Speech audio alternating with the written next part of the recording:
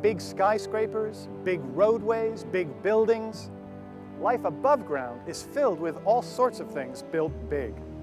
But what about below ground? Hi, I'm David Macaulay, and I've spent a lot of time explaining how big things get built. I write and illustrate books, I host shows on PBS about building big things, from pyramids and castles to bridges and tunnels. Today, I'm standing in a spot that is very familiar to anyone who's visited the city of Providence. And right below my feet, they're working on one of the biggest building big projects you will never see. The Combined Sewer Overflow Tunnel project's purpose is to greatly improve the health of Narragansett Bay and of the bay's tributary rivers. When completed, this tunnel will be 250 feet underground, 26 feet in diameter, and 3 miles long. This is no ordinary tunnel. It's being built under the direction of the Narragansett Bay Commission. You know, it's taken engineers thousands of years to perfect the art of tunnel building, to take advantage of space only available underground. So join me now and see why this Building Big project got started, how it's going, and best of all, what the benefits for you and me will be when it's finished. It's the biggest Building Big project you'll never see, at least from up here.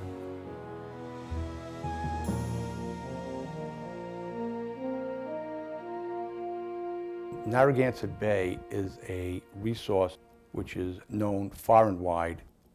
People come from all over the country, and for that matter, all over the world, to enjoy the resources that Narragansett Bay provides. And everyone should be concerned about the health of Narragansett Bay because it plays an important role in their daily lives.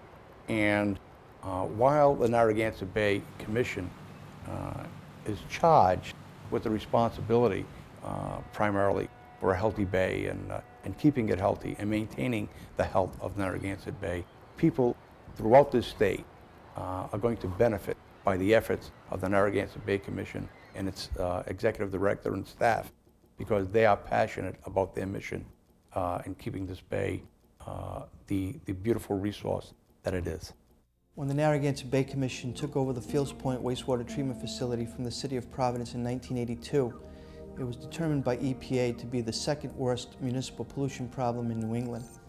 And in 1995, we were cited by EPA as having the best large secondary wastewater treatment facility in the country. So we made significant improvements in water quality to the urban rivers in Narragansett Bay by the improvements we made at Fields Point.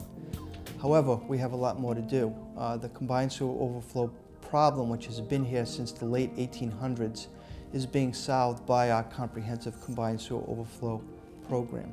This issue has been studied for a long time, and the issue first surfaced with the Bay Commission when I was governor, and as to what to do to separate the storm drains and the sewerage drains. And we knew then that it was going to be a very expensive project to do this.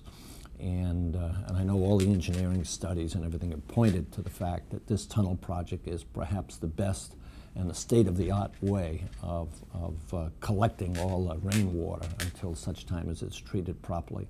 So the project, you might say, is a little bit long overdue, but important for the health of the bay.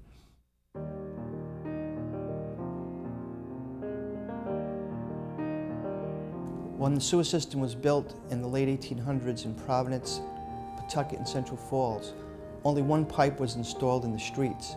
And this pipe drained all of the homes and businesses' wastewater and included storm drains from catch basins and roof leaders. And at that time, that was the state of the art. These pipes discharged to the local rivers without any treatment occurring at all. In 1901, the treatment plant was constructed at Fields Point, and these pipes were tied in to the treatment facility. During a dry weather event when there is no rain, all of the flow from homes and businesses makes its way to the treatment facility. However, when it rains, depending upon the intensity of the storm, the sewer system capacity is exceeded, and its combined sewer overflows, or wastewater combined with rainwater or snow melt, relieves itself through the original overflow points and discharges to the urban rivers and ultimately Narragansett Bay. We lost so much grounds to pollution We lost the Barrington River, 100-acre cove. We lost a lot of grounds to pollution. And basically, I caught less clams. I burned more fuel, worked harder, caught less clams because the Upper Bay was closed to shell fishing. And I'm talking 11,000 acres of Upper Bay. I'm not talking about a little bit, I'm talking about a lot. So it affected me personally in that the pollution drove me out of the industry. Well, right now we're in the permanently closed zone of Upper Narragansett Bay. This is all part of the Providence River. We're motoring south. When we get to Connecticut Point, we're going to enter what's known as Area A. And Area A closes on a ½ an inch of rain. And then beyond that, from Rumsick Point over to Colt State Park, there's a line that denotes Area B. Well, Area A is about 4,000 acres that closes on a ½ inch of rain. It closes for 7 days because of the sewer overflows that the CSO project is going to be addressing. It used to be the whole 11,000 acres closed on a ½ an inch, but because of improvements in the treatment plants and some of the things that the Narragansett Bay Commission has done to close off many of the CSOs, the bay was split into an Area A that closed on a ½ an inch and an Area B that closed on an inch.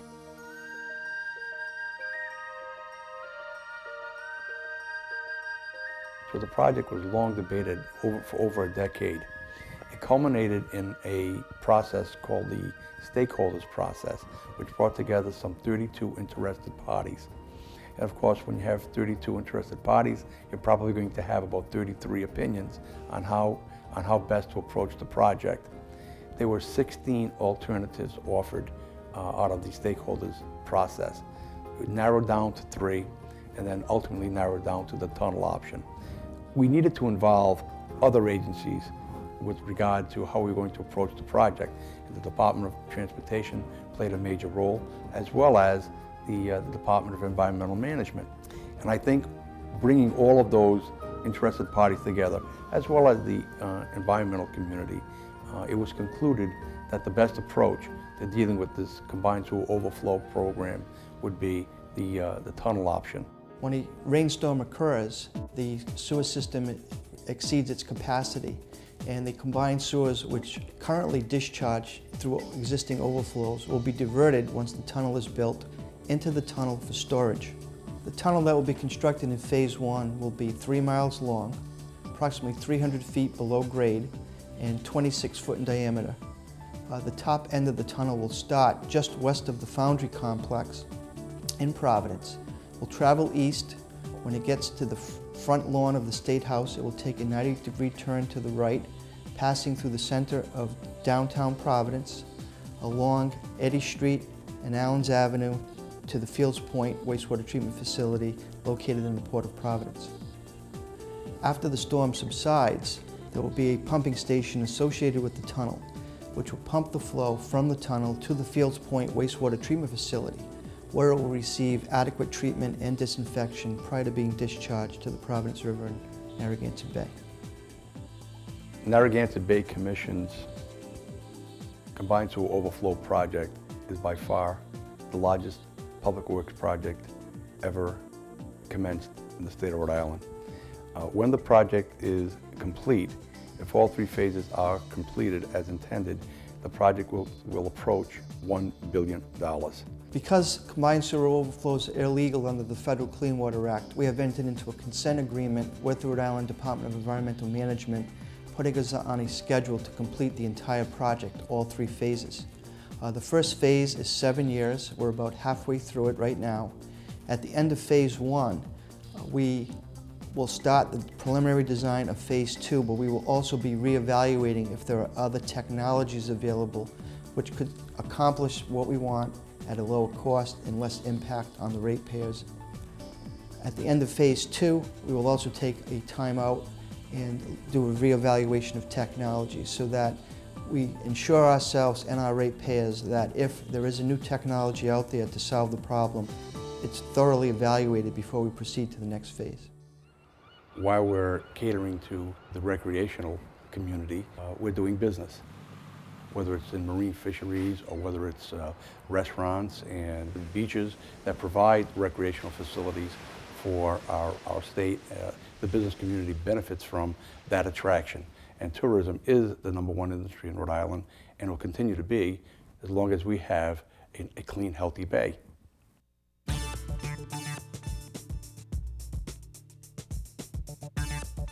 It was a supreme effort, really. Mr. Shank, my boss, Mike Shank, he designed the machine. He designed the machine, and he built it. Some of which the machine was shipped. The main body, the TBM cutter head, and its shield, which is where we erect the segments, was shipped from Japan and arrived at the Port of Providence. The total weight of just those 3 items, approaching 1 million pounds. So it was a very difficult time to get it unloaded, especially when we had 3 feet of snow on the ground at the time to get it from the port to here. It was a monumental effort with our unions. You know, you've got Local 57, 271, some assistance from 88. You've got people from all over the country lending support to get this project accomplished. This is a 30-foot diameter tunnel. The TBM cuts that tunnel a full 30-foot diameter almost continuously. The TBM itself, we use this cutter head, and this is the side of the cutter head that's facing the rock. And these little orange things are the disc cutters. To put that in perspective, each of these disc cutters is 17-inch diameter. The disc cutters at the front end of the TBM are rotating cutting heads, which are thrust against the rock face by a ring of hydraulic rams located directly behind the cutter head. The disc cutters chip away at the rock, and the TBM inches forward.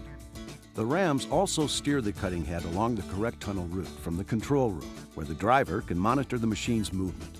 A laser guidance system keeps the TBM on course. As the cutter head moves forward, it dumps the ground-up material, called muck, onto a conveyor belt, where it travels to train cars that bring it up to the surface.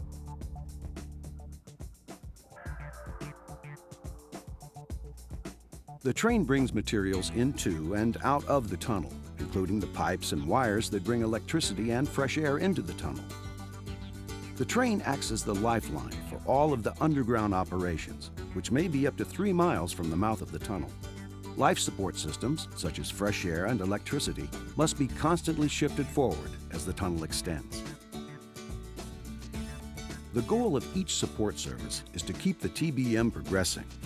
Once the TBM is pushed 4 feet forward, concrete segments of tunnel lining, which are brought into the tunnel on the train, are put into place in 4-piece sections to create finished support rings inside the tunnel. Each time a 4-foot section of tunnel has been drilled, segment erectors pick up 2 pieces of the concrete segments from each side and put them into place to form the bottom of the ring. Each segment weighs more than 12,000 pounds. Next, the erectors swing 2 additional concrete segments into the top positions, completing the ring. The whole process then begins again. When complete, there will be 16,000 concrete rings lining the 3-mile-long tunnel. 12 hours a day, we're making good footage. We are averaging on our mining days versus our drought days, obviously, where we're stopped trying to repel water. 15 sets, 60 feet a day in 12 hours for a 30-foot machine is approaching world record pace when you're doing segments behind you. I mean, we're doing very well. It was a difficult start, but we're doing well.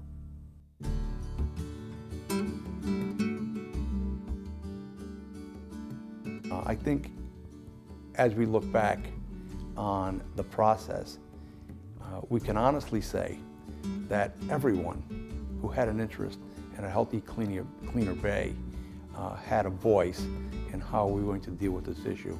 And it's one of the things that stands out in my mind, the proud moment, because when you can say that all the interested parties were truly represented, and we've come up with a conclusion that it's going to have the results that we expect to have. It's a defining moment in the Narragansett Bay Commission's history, and one I think that I, as chairman, and the commissioners are very proud of. It's a peculiar breed. We thrive on this work. It's competitive, it's entertaining, in the sense that you're always busy, and it's extremely dangerous. It's controlled chaos. You have to be heads up at all times because there is danger there. But again, we find that sometimes, oddly perhaps, fascinating. Well, what did you think? And imagine, this is all happening nearly 300 feet below ground. The Combined Sewer Overflow Tunnel project is not only big in scope, but it's big in spirit, with the purpose of improving the health of Narragansett Bay and of the bay's tributary rivers. And best of all, this is one building big project that will not disrupt life in the state of Rhode Island. I'm David McCauley. Thanks for watching.